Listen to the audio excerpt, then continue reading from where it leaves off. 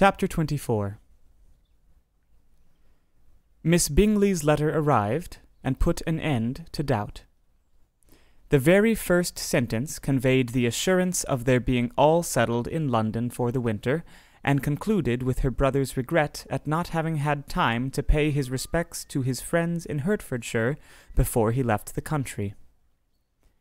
Hope was over, entirely over, and when Jane could attend to the rest of the letter, she found little, except the professed affection of the writer, that could give her any comfort.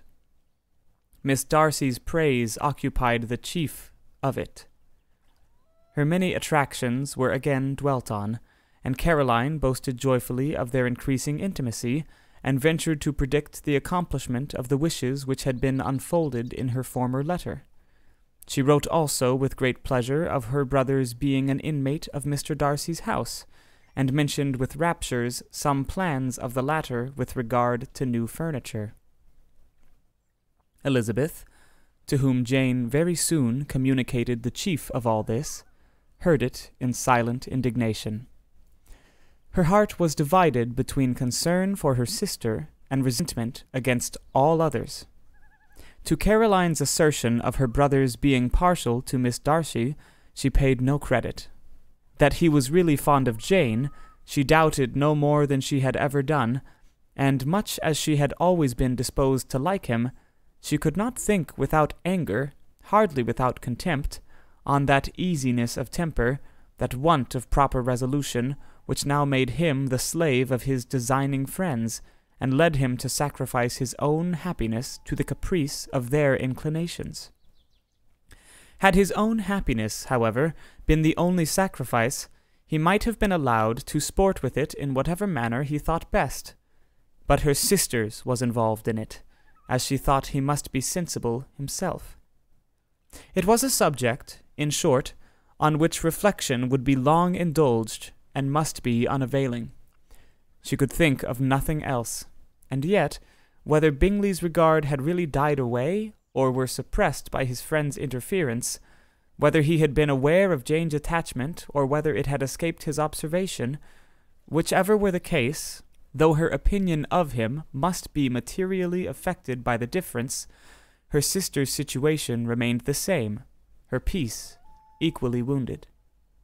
A day or two passed before Jane had courage to speak of her feelings to Elizabeth, but at last, on Mrs. Bennet's leaving them together, after a longer irritation than usual about Netherfield and its master, she could not help saying, "Oh, that my dear mother had more command over herself!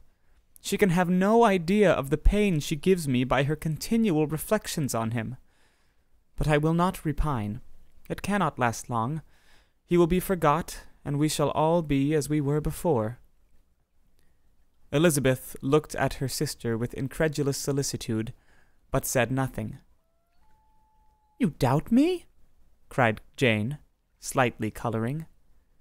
"Indeed, you have no reason. He may live in my memory as the most amiable man of my acquaintance, but that is all.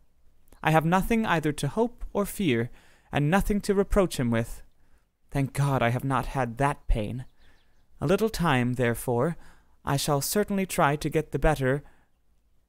With a stronger voice, she soon added, "I have this comfort immediately, that it has not been more than an error of fancy on my side, and that it has done no harm to anyone but myself."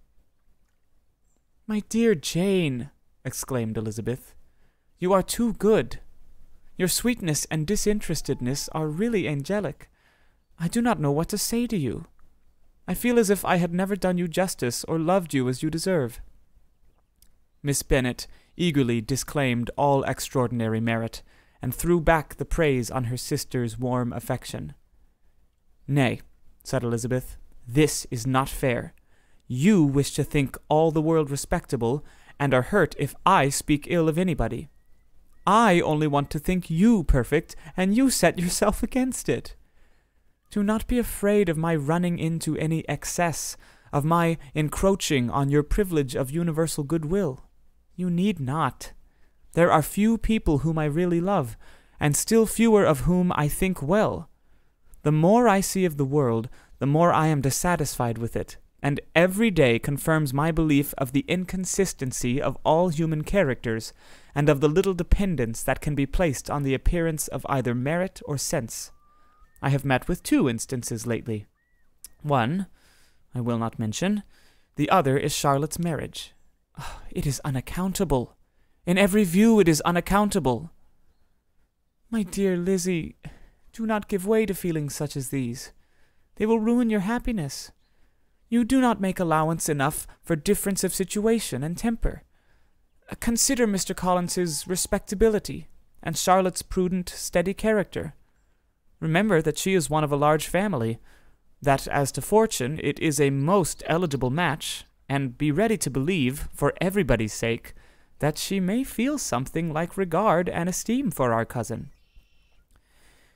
To oblige you, I would try to believe almost anything, but no one else could be benefited by such a belief as this. For were I persuaded that Charlotte had any regard for him, I should only think worse of her understanding than I now do of her heart. My dear Jane, Mr. Collins is a conceited, pompous, narrow-minded, silly man. You know he is, as well as I do, and you must feel, as well as I do, that the woman who marries him cannot have a proper way of thinking. You shall not defend her, though it is Charlotte Lucas. You shall not, for the sake of one individual, change the meaning of principle and integrity, nor endeavor to persuade yourself or me that selfishness is prudence, and insensibility of danger, security for happiness. I must think your language too strong in speaking of both, replied Jane, and I hope you will be convinced of it by seeing them happy together. But enough of this. You alluded to something else. You mentioned 2 instances. I cannot misunderstand you, but I entreat you, dear Lizzie, not to pain me by thinking that person to blame, and saying your opinion of him is sunk. We must not be so ready to fancy ourselves intentionally injured. We must not expect a lively young man to be always so guarded and circumspect. It is very often nothing but our own vanity that deceives us. Women fancy admiration means more than it does, and men take care that they should. If it is designedly done, they cannot be justified. But I have no idea of there being so much design in the world as some persons imagine. I am far from attributing any part of Mr. Bingley's conduct to design, said Elizabeth. But, without scheming to do wrong, or to make others unhappy, there may be error and there may be misery. Thoughtlessness, want of attention to other people's feelings, and want of resolution will do the business. And do you impute it to either of those? Yes, to the last. But if I go on, I shall displease you by saying what I think of persons you esteem. Stop me whilst you can. But you persist, then, in supposing his sisters influence him? Yes, in conjunction with his friend. I cannot believe it. Why should they try to influence him? They can only wish his happiness, and if he is attached to me, no other woman can secure it. Your first position is false. They may wish many things besides his happiness. They may wish his increase of wealth and consequence. They may wish him to marry a girl who has all the importance of money, great connections, and pride. Beyond a doubt they do wish him to choose Miss Darcy, replied Jane. But this may be from better feelings than you are supposing. They have known her much longer than they have known me. No wonder if they love her better. But whatever may be their own wishes, it is very unlikely they should have opposed their brothers. What sister would think herself at liberty to do it, unless there were something very objectionable? If they believed him attached to me, they would not try to part us. If he were so, they could not succeed. By supposing such an affection, you make everybody acting unnaturally and wrong, and me most unhappy. Do not distress me by the idea. I am not ashamed of having been mistaken, or at least it is slight. It is nothing in comparison of what I should feel in thinking ill of him or his sisters. Let me take it in the best light, in the light in which it may be understood. Elizabeth could not oppose such a wish, and from this time Mr. Bingley's name was scarcely ever mentioned between them. Mrs. Bennet still continued to wonder and repine at his returning no more, and though a day seldom passed in which Elizabeth did not account for it clearly, there seemed little chance of her ever considering it with less perplexity.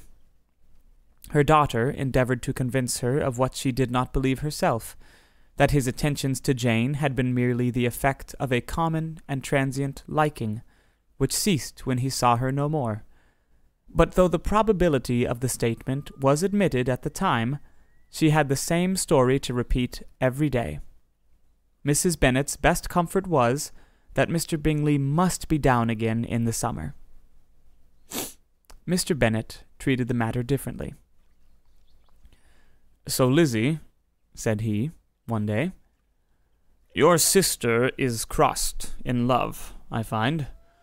I congratulate her. Next to being married, a girl likes to be crossed in love a little, now and then. It is something to think of, and gives her a sort of distinction among her companions. When is your turn to come? You will hardly bear to be long outdone by Jane. Now is your time. Here are officers enough at Meryton to disappoint all the young ladies in the country. Let Wickham be your man. He's a pleasant fellow, and would jilt you creditably." "Thank you, sir, but a less agreeable man would satisfy me. We must not all expect Jane's good fortune."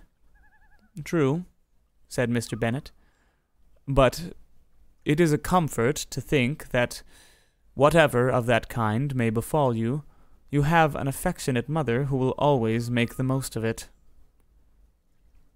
Mr. Wickham's society was of material service in dispelling the gloom which the late perverse occurrences had thrown on many of the Longbourn family. They saw him often, and to his other recommendations was now added that of general unreserve. The whole of what Elizabeth had already heard, his claims on Mr. Darcy, and all that he had suffered from him, was now openly acknowledged and publicly canvassed, and everybody was pleased to think how much they had always disliked Mr. Darcy before they had known anything of the matter. Miss Bennet was the only creature who could suppose there might be any extenuating circumstances in the case unknown to the society of Hertfordshire. Her mild and steady candour always pleaded for allowances, and urged the possibility of mistakes. But by everybody else, Mr. Darcy was condemned as the worst of men.